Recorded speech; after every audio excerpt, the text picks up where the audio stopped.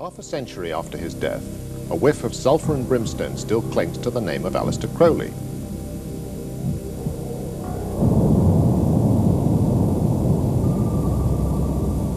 In the 20s, the Beaverbrook newspapers christened him the wickedest man in the world.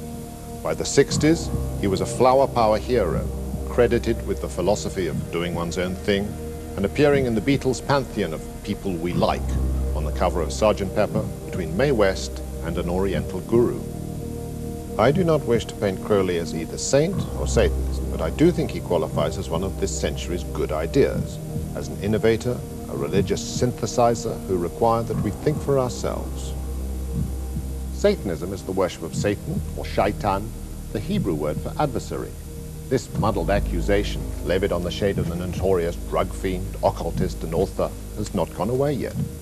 The beast's insouciance and sexual panache was starred on Lord Byron, though the later poet had to invent any titles he wanted. And invent he did. A whole pseudo-aristocratic wardrobe, Baron Svaroff, the Laird of Boleskine, the Comte de Belstray, the Ipsissimus, the magical grade, the very thing itself.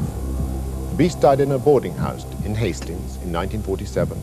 The Hymn to Pan, a fine poem by Crowley, was read at his funeral. Born in 1875, Crowley was brought up amidst religious dread and Victorian morals, which he reacted against with all the force of his considerable personality. Queen Victoria, A.C. wrote, was sheer suffocation, a vast thick fog that enveloped us all. We could not breathe, we could not see, the spirit of her age had killed everything we cared for.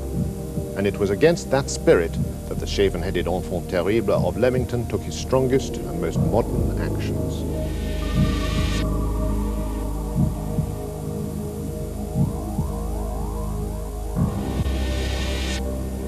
When young, Crowley belonged briefly to the magical society, the Order of the Golden Dawn, along with W.B. Yeats.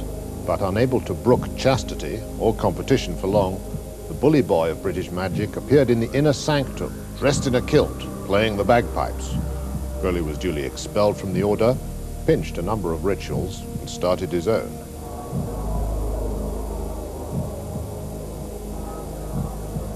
Crowley, a bisexual, liked sex and drugs, lots of drugs.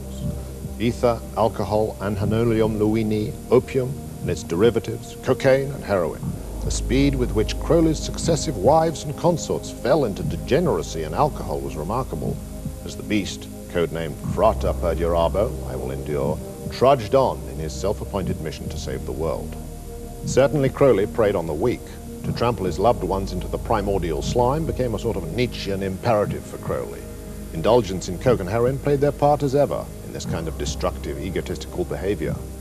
Opiates were freely available over the counter for the first 50 years of the beast's life.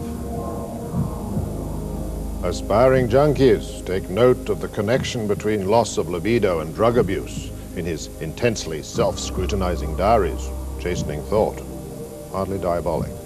The beast, like messiahs everywhere, went all the way and blurred the line between self and others. But we don't have to go all the way with AC to recognize the value of the areas he explored in the unconscious. If Crowley was not a Satanist and not a saint, then what was he? There is his unusual claim to have founded a religion, something very un-English.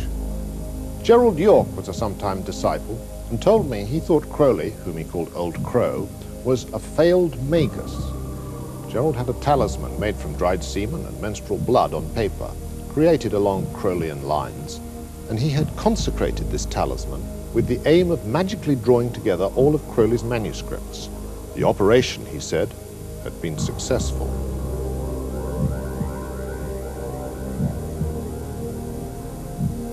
In the early days, Crowley had a private income. In later years, when he lived off his disciples, he does not appear to have abated his roaring persona, testing the limits of social behavior by biting unlucky women on the back of the hand to draw blood, Mr. Crowley's unforgettable serpent kiss, sometimes by cooking inedibly hot curries. Oh, then Mr. Crowley has done it again, or slyly defecating on the rugs of his hostesses to tell them, what exactly are you trying to say, 666? But when up against the nuclear merchants and other genocide enthusiasts of the 20th century, gross social behavior seems a quibble. And does not the master Gurdjieff say, always astonish? Gurdjieff, who bought and sold carpets to keep his harem going, couldn't stand AC, and on their one meeting the Turkish sage told him, "Get out, you dirty inside." As a rule, Maguses do not get on. Perhaps Gurdjieff had heard about Aleister's trick with the rugs. Crowley, on his drive to save the world, had taken up an Oriental tantric process concentrating the will during the moment of orgasm. In Tantra, it is called the left-hand way. Crowley called it sex magic. The wish, according to devotees, will get you what you need, not everything you ask for. There is a school of thought that suggests he was the first sex instructor of the 20th century. If he occupies this position, it is by default, as sex explorer is closer to the mark, supping on the juices of himself and his companion of choice for their rejuvenative powers. He was in his 70s, plagued with asthma when he died, so it is not clear whether Dr. Crowley's special formula worked or not. W.B. Yeats and the Duke of Windsor went in for the rejuvenating effect of monkey glands. It takes all sorts.